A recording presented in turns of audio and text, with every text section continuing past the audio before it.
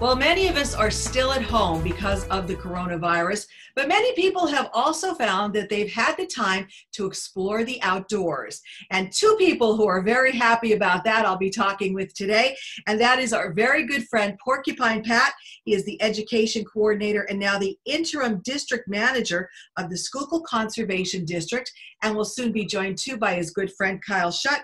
Kyle is an insect management technician at the Schuylkill Conservation District.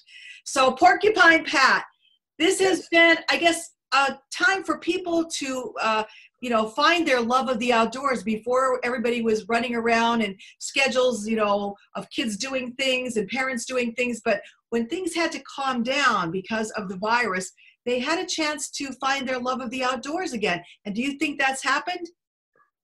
Oh, absolutely, Lisa. You can just see it everywhere, no matter which way. There are people walking on sidewalks, walking their dogs, walking with their children, families walking together. And I have to say that the Conservation District has an obligation to provide opportunities. And one is Sweet Arrow Lake County Park over near Pine Grove. And it has been well received this past spring during these pandemic times. You also told me that recently it was National Pollinator Week. So I know that that's passed, but the effort continues. So tell us about what Pollinator Week is all about and why it's important for our viewers. First off, a question you have to ask is, do you like to eat? And if you do, then you can thank a pollinator, because what they say is 1 out of every 3 bites of food that you eat, you can thank a pollinator. Now, a lot of people will think honeybees. Well, that's an important pollinator, but there are others. And there's other types of bees. There's wasps, there's flies, believe it or not, beetles are very important pollinators. And in fact, more so than bees. So a lot of people have become aware of the fact that we need to promote pollinators in order to help our food supply and food security, especially during these pandemic times.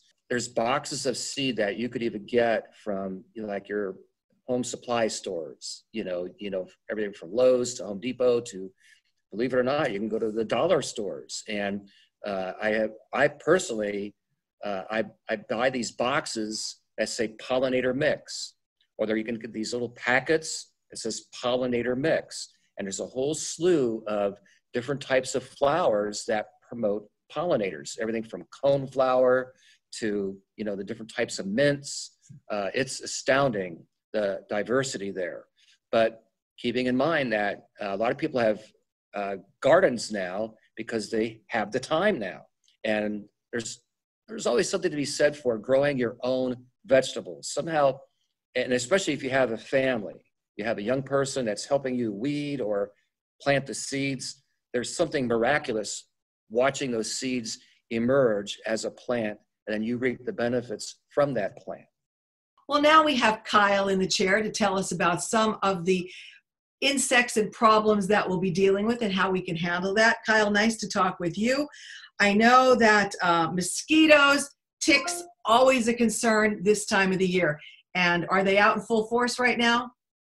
Yeah, pretty much everything that wants to bite is out in full force right now. I know this weather has them going, and with everybody either being off work or having more free time, I know a lot more people are getting outdoors and trying to enjoy that. So it's important for them to remember that these biters are also out there and to keep an eye out for those guys. Is there anything you recommend that we can do to maybe deter them from coming around? If you're out for a hike, definitely stay on the main trails. Try to avoid that brushy habitat. That's where the ticks are going to be. Make sure you use your bug spray before you go out. And if it's a day that you can get by with wearing long pants or long sleeve shirt, that's going to help, reduce getting bites from mosquitoes. And if you wear light colored clothing, you might be able to see a tick crawling on your clothes before it gets a chance to attach. Is this a really bad year for both of those? We're starting to see an uptick. Their levels fluctuate a little bit, especially with the mosquitoes, depending on the type of weather we get. They can take cover a little bit more.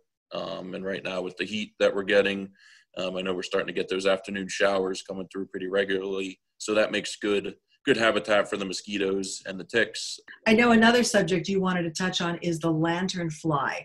Where are we at with that? So right now we're pretty much in the middle of their season. I've seen them hatching out probably the first week of June. So they've had about a month to start growing now. So they're at about the third stage of their life cycle.